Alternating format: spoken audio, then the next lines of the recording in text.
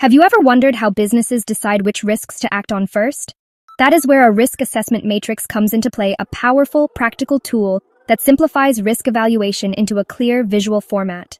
A risk assessment matrix is a graphical tool used to assess and prioritize business risks based on two essential dimensions: likelihood, which is the probability of a risk event actually happening, and impact, which is the level of damage or disruption it would cause if it did.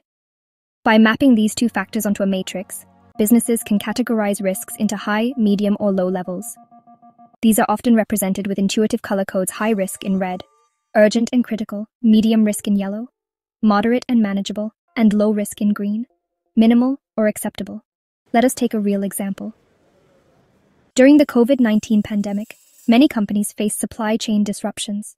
This risk was both highly likely, due to delays in shipments, and high impact for businesses dependent on raw materials or inventory.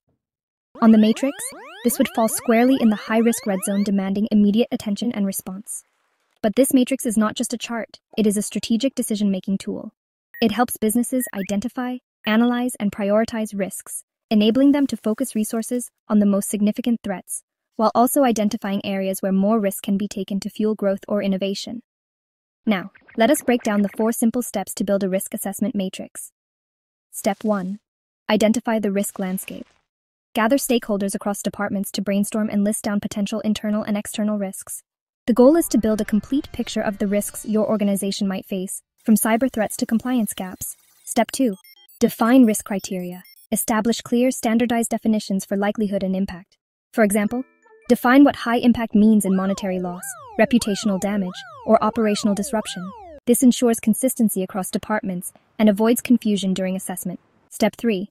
Assess the risks. Score each risk based on your defined criteria.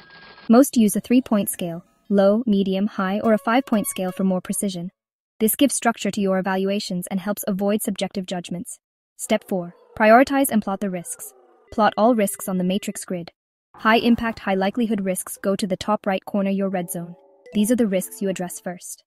Lower risks may need less attention or could be strategically accepted. Today, modern risk management platforms can even automate this process, generating real-time matrices, improving collaboration, and increasing visibility across departments. Risk management does not have to be complex. In conclusion, the risk assessment matrix is a foundational tool for making smarter, faster, and more informed business decisions. This is Mayuri from Audit Decoded, breaking down risk tools for real-world impact. Like, save, and follow for more audit insights in under 3 minutes. Credits, script, and narration by Mayuri. Audit Decoded by Mayuri.